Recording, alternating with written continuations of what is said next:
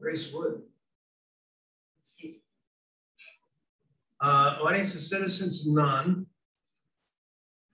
Everybody got a chance to read the minutes from the previous meeting. So I'll entertain a motion to accept as read. So move. Second? I'll second. All in favor? Aye. Okay. Austin Baldessera, who was doing the gates at Ledge Cemetery, emailed me this morning. He's still not ready.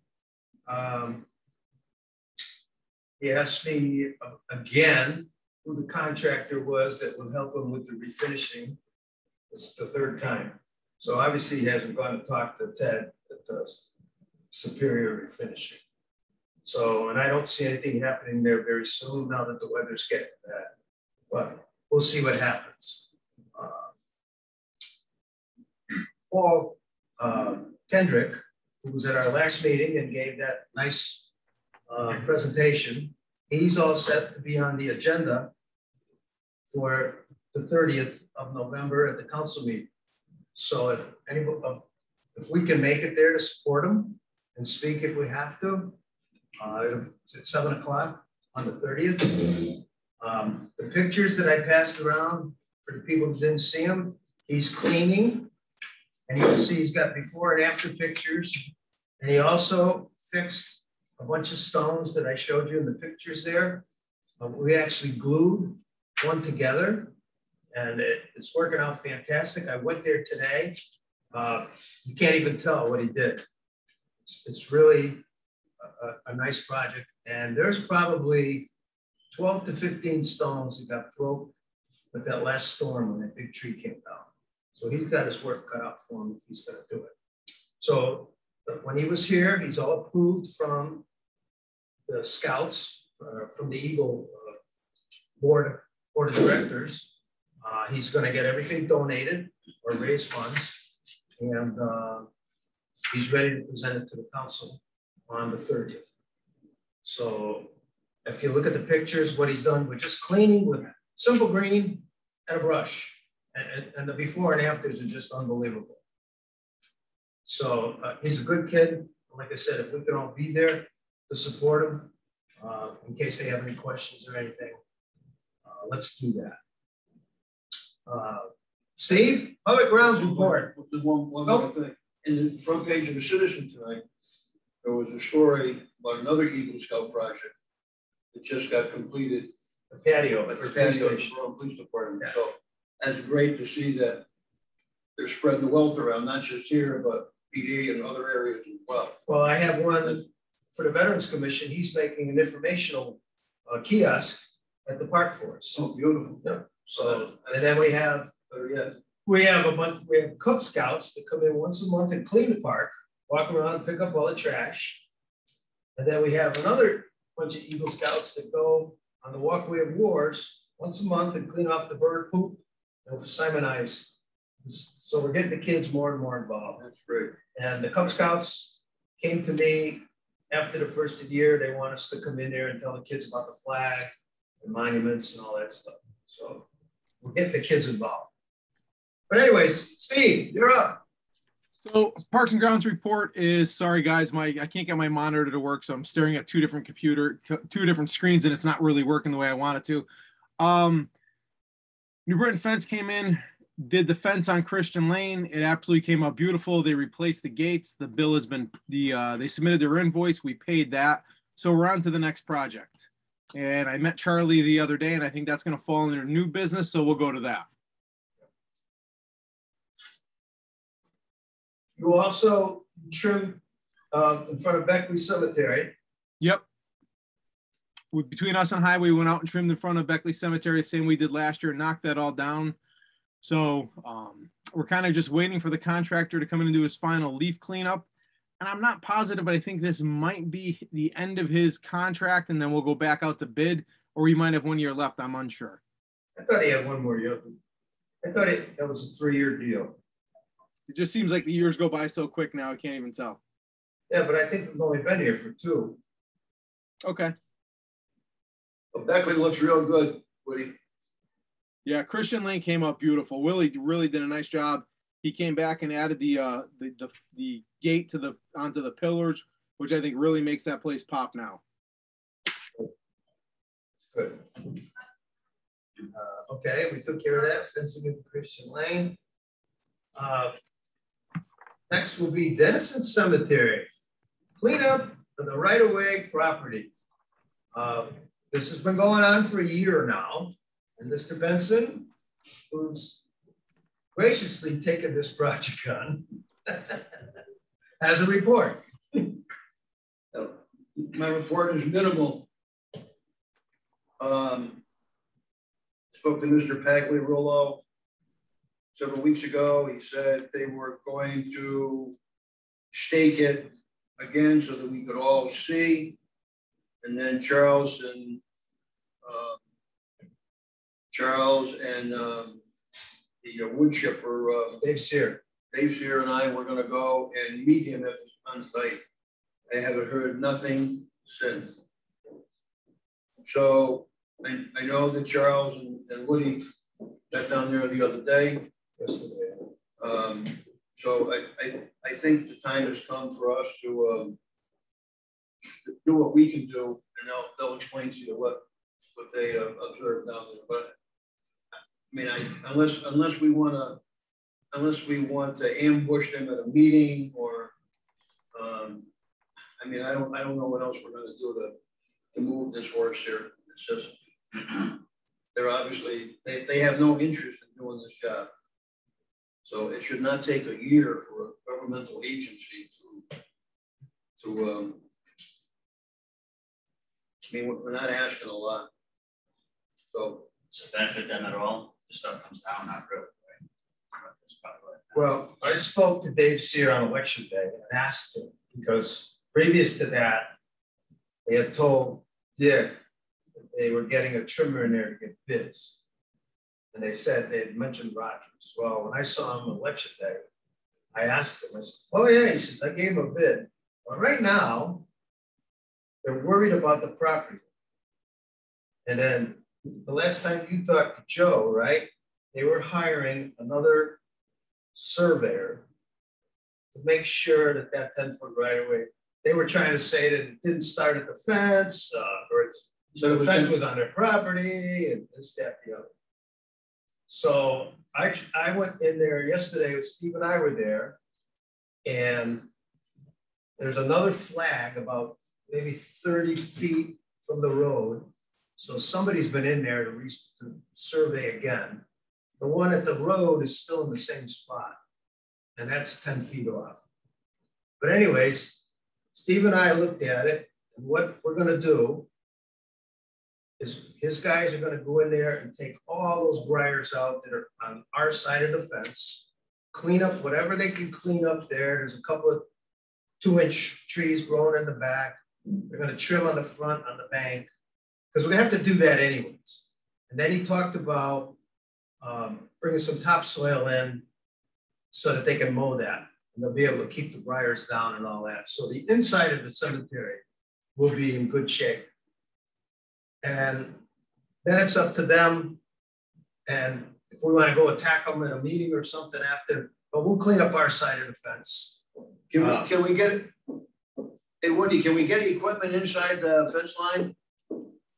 The way it looks right now is we possibly could be able to get our backhoe in there, if not at the same time our Bobcat or our trackless to do some brush cutting along the back side of that. The only thing I'm going to probably need from the cemetery committee is appropriation to buy some topsoil and possibly some grass seed to really make it work. Toby and I went out there today, walked the area, and we both agree the more trees, 2 to 4 inch, 6 inch trees that we can take out of there to clean the whole area up, just so when the contractor goes in there next year, he can mow it to make it look a lot nicer. I mean, it might take a few years, especially with no irrigation, fertilization, to get the grass to grow and germinate, but it's actually going to make the place pop a lot more. And we talked to Charlie about replacing the fence along the neighbor's house, along with the fence along the front of Farmington Ave at Dennison. What about doing aerial work on the eastern fence line? How high can we go up to take out anything that's leading over that fence line at all? Right. So if we got distinctive tree care in, they would be able to bring their ohm in, and their ohm would be able to take a lot of the trees that are hanging along the back edge of that out and we could pretty much clean that whole entire, we'll say the 1 or 2 foot area that looks like the difference in the 10-foot barrier that Worthington Fire District is saying is ours. Right. That makes sense. Yeah. So the fence truly isn't the fence. The fence is truly not the property line. So you're gonna take care of that stuff initially with your crew, and then we'll get Distinctive involved to do the aerial work. Right. If we're gonna do the aerial work, we'll do the aerial work before we do the topsoil. Oh, absolutely, yeah. Okay. Because the aerial will just drive where we just did all the brand new topsoil. Right. So you guys will get in there first and get rid of all the briars and stuff, and then we'll get Distinctive in there to take over whatever they can reach. Exactly. Good. Do they work until the snow flies, or? They work year round. They don't care if it's snowing or not. And if we have to wait till the ground freezes and say January or February, and we get into that awkward moment, we'll bring them in for a day or two and see what they can do. I mean, I think 2 days right now is like $5,600, and I think we still have better part of 20 grand left in our contractual services through the cemetery budget. Good. Great. Okay. So when do you think your guys will get in there? Next couple of weeks? Let's see how the weather plays out over Friday. I think it's supposed to rain, and possibly Monday, and then we go into a holiday break. So we're probably looking at somewhere November 30th through December 7th. Oh, cool. No, that's good. Yeah, the next 2 or 3 weeks, 4 weeks. Yeah. Yep. Perfect. As long as it doesn't decide to snow, because then we go into snow operation. No. And then we'll wait till all the trim is done and do the fence. Right. Everybody in agreement with that? Does that sound like a plan? Yeah. Okay. So I have your permission. If any PO I need to pull for Dunning to get some topsoil or Supreme Forest products, or possibly Site One to get some grass seed, we're good. Oh, absolutely. Yeah. Yeah. Green light.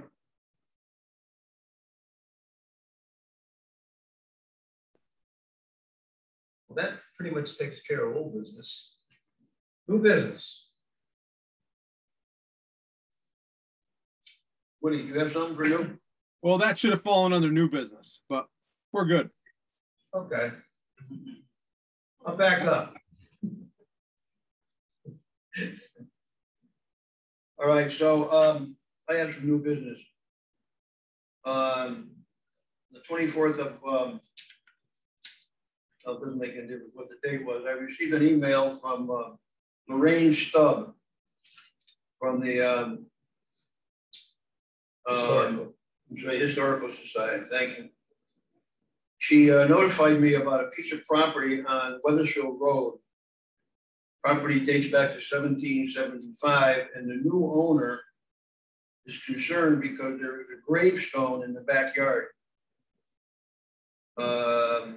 dating 1840 on the headstone. And she wants to know if this committee has any knowledge of any burials that took place on that time frame. I responded that I would take this up at the cemetery meeting, and I would let her know of our findings. I believe we've had communications like this previously, specifically with information about Potter's Field. And it turns out that the town we had no information about, I mean, we have a stone with names on there, but we don't know where they're buried or whether there's cremations or full burial. I mean, I have no idea what to tell Lorraine, and I don't know if Kate can be of help here. From the 1800s? What was it? But I mean, if there's a historical treasure trove of documents, you know, in the safe.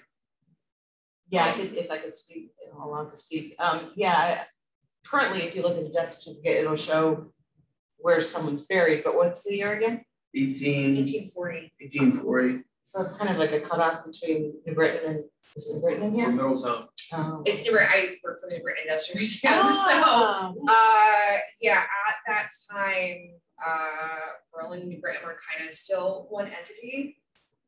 So it's unlikely, but it's possible some of those records are at Britain Town Hall, or at the New Britain Public Library. They have a lot of records there. I can see her concern is that there might be remains still there, and descendants want to move the remains. I can tell you that's really unlikely.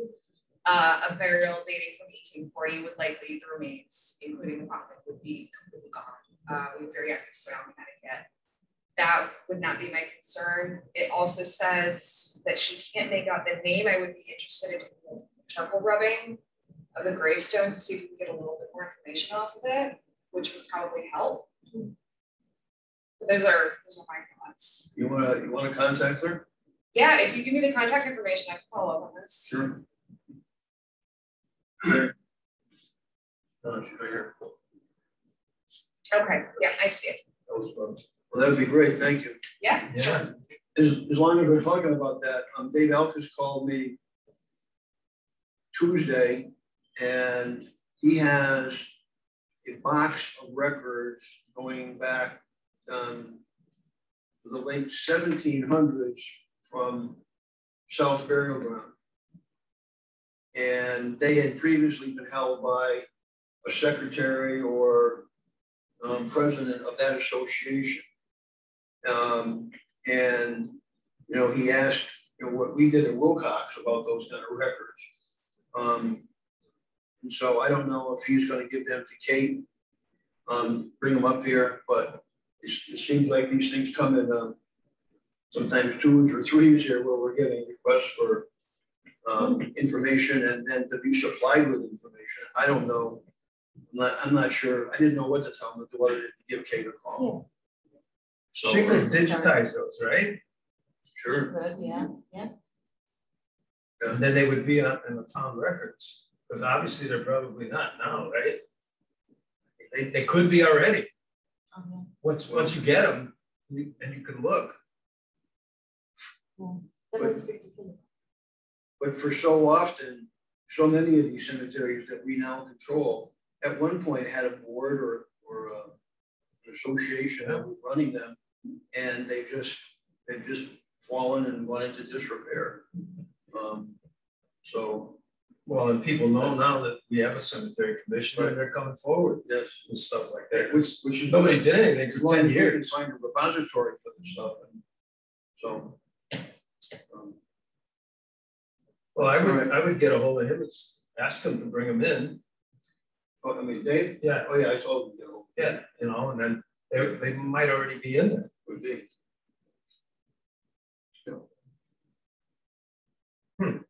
Interesting. Any other new business? Okay, our next meeting, our next meeting is scheduled for the 16th of December, which I was just informed by Chris Edge that they are going to have. Remember 2 years ago, they had all the commissioners. They did a thing at the Barrel and Vine. Oh, yeah. We're going to do it again on the 16th. He hasn't told me where, but he just wanted to give us a heads up. So I don't know what time it's going to be or anything, but I'll play it by ear. We'll just have to come to the cemetery meeting, that's all. Yeah, right. We'll figure something out. Well, if there's no more new business, I'll entertain a motion to adjourn. 6:20. Yeah. Go ahead, Ed. We don't need to say. Make a motion. Make a motion. Second. Okay. Second. All in favor? Aye. All right, thank you. Have a happy Thanksgiving, everybody. Nice seeing you. Okay, Stevie, thank you. Families.